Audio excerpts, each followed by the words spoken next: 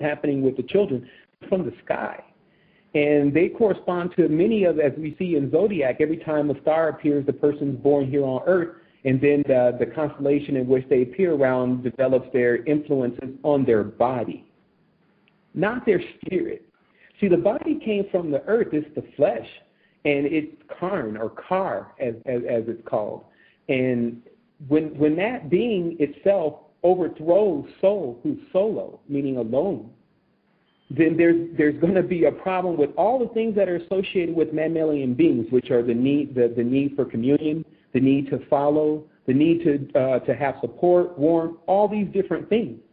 And so what we have to understand and to do is to master both beings, and that's why in a lot of the ancient teachings, they weren't missing anything, especially in some of the Chinese and Oriental systems of the discipline of the body.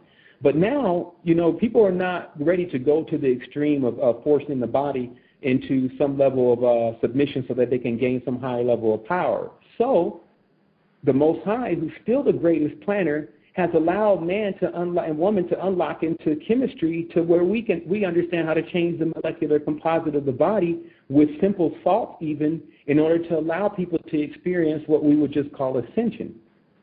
And begin to make that phase, because ascension is like a journey. It's, again, once you get started on it, it is really an EverQuest, and things are rapidly changing to the point where you learn how to completely blink into another reality and not be surprised that you're there.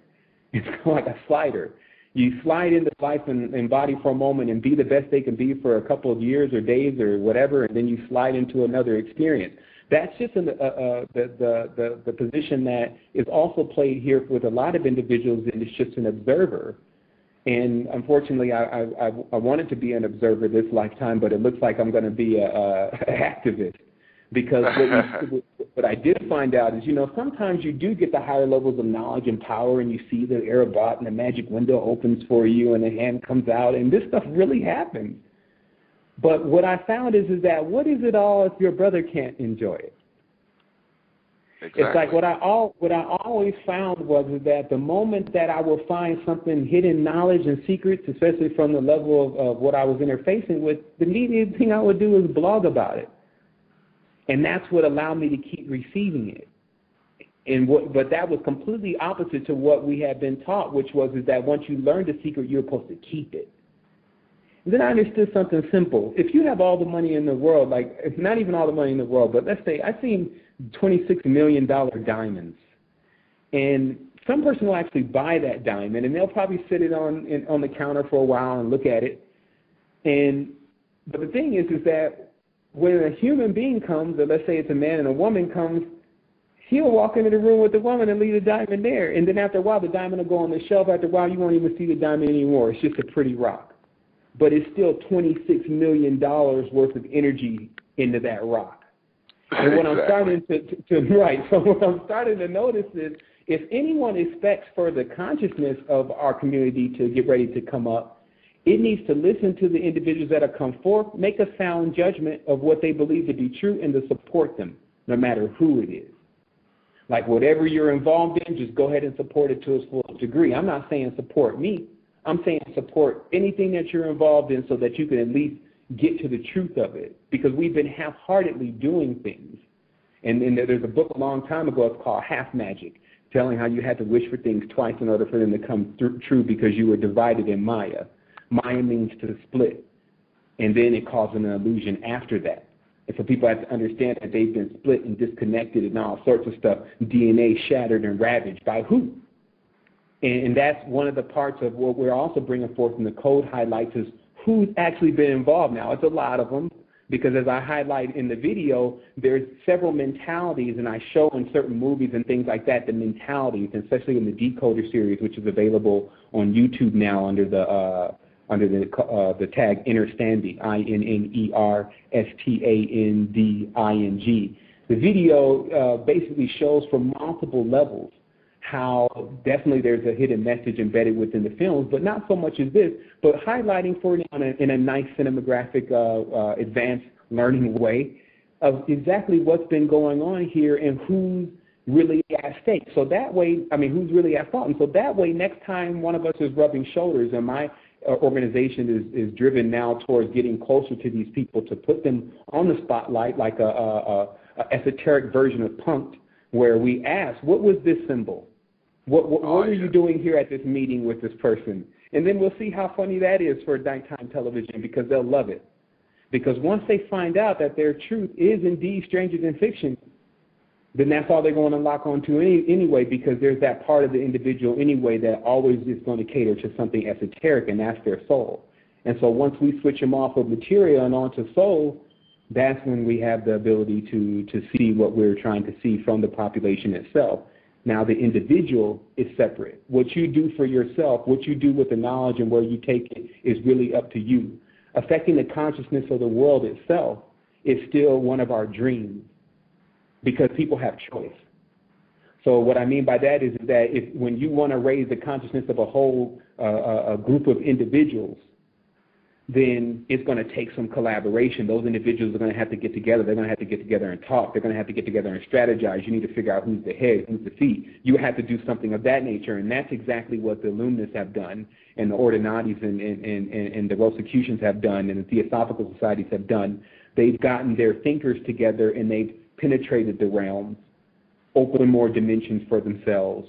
They've kept a body here and a body in other planes, because you got 2 vehicles, 2 cars. Now imagine, like I was saying before, just to kind of go on a lighter note here, something interesting. How much is one of these things worth? How much are one of these organic bodies worth? Like some people sometimes always be trying to calculate how much money and things like that. They don't understand, man, you're sitting in an organic body. Like how much is that really worth compared to what it's capable of doing? You know, and that's really what you have to understand is at stake, because they'll do anything to take it. And that's really what's happening in society, is that there's a price on it, as they show with the straw man and things like that. There's a price on the human body at this point. And that price extends for the body. There's a material price for that. And then for the soul, you know, you would love to say it's priceless, but some are, selling for cheap. So, but this is definitely some of the stuff that's being highlighted. I didn't know if anyone's in the chat room. I know we're 45 minutes in. Oh, yes. As a matter of fact, we're going to take a quick pause here. The switchboard is lit up, brother.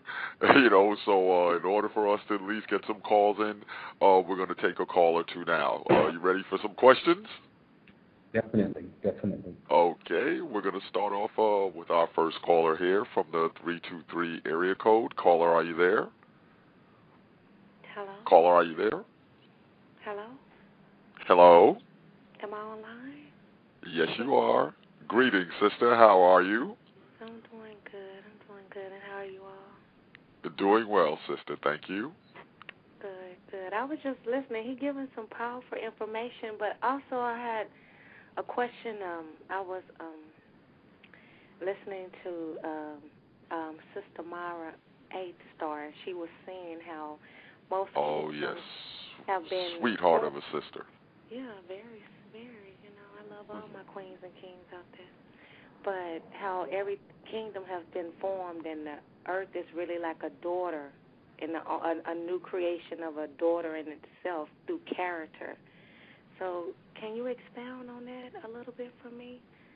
Like creating something new artistically, even like myself now, I find myself getting just more conscious, writing, singing, doing things that I myself, within myself, through like Patah, which is the path of your own self, and I find a lot of people, even around here in the Los Angeles, in their own world, separate, alienated in the essence, so not really intertwining much, just focusing in their own individual world in the essence. But I'm just saying, bringing it back to the daughter essence, is that in a creation period, it's just like a creation of an individual stepping stone within a person to find themselves?